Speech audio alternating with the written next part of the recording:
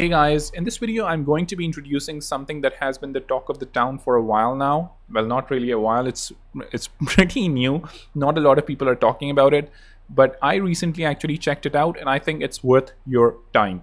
So what I'm talking about is OpenAI's ChatGPT. So it's basically a chatbot that you can ask questions to. Without further ado, let's just get started. So you can click on the try ChatGPT button here. You can go to this and obviously it's going to ask you to sign up or log in. I'm already logged in, so we can just get started. So you can start asking questions. It definitely has some capabilities and limitations, but I don't want you to worry about them. And this particular tool is not for you to ask philosophical questions like does free will exist or does God exist? Rather, I would like my developer friends to ask it questions, or you can just ask it like basic questions like, for example, how do I create an animation in After Effects or something. Like obviously if you ask it certain questions like this, it's definitely going to let you know, but I want you to ask it very specific questions, and they don't necessarily have to be very specific, but you can ask it other developer questions that are going to be really helpful to you. So right now it's taking some time. I'm not really sure, maybe there's a lot of like traffic on the site, but it doesn't usually take that much time.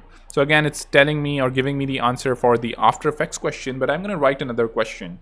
A lot of people come to me and with basic CSS questions like how do I position an element on the left and one on the right using CSS. Now that's a pretty common question for new front-end developers.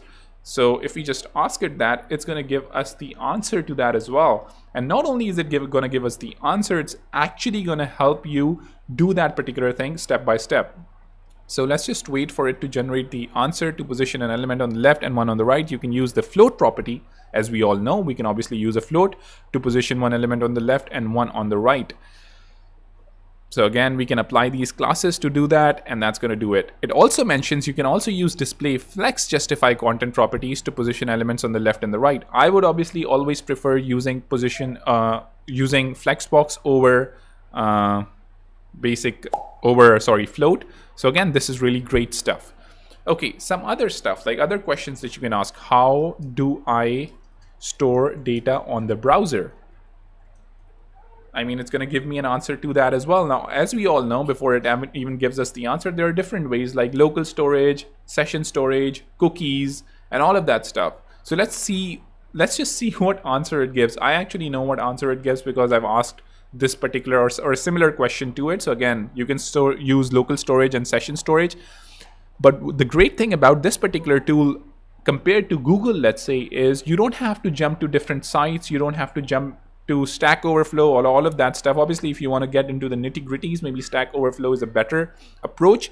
But here you can just ask these basic questions and it's going to tell you how to do that. So it's giving me a code to set item or store the item on local storage, get the item on local storage, similarly for the session storage as well. And I can keep on asking it really great and amazing questions, and it's just going to give those answers back to me. So this is a tool that I would really like you to start using. You can obviously ask its other generic questions about development as well. Like for example, is native development better than React Native or Flutter? So we can just ask it that. Let's just see what it thinks about that particular question.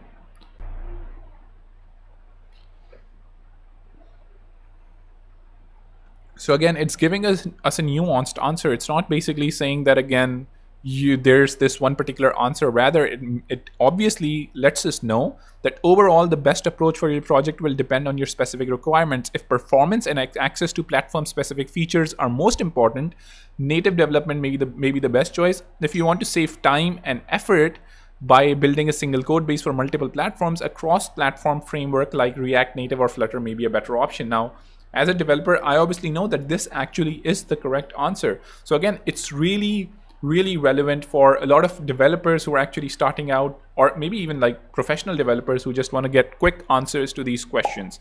So that's going to be pretty much it for this video. Do subscribe, do hit the bell icon, and do check this tool out.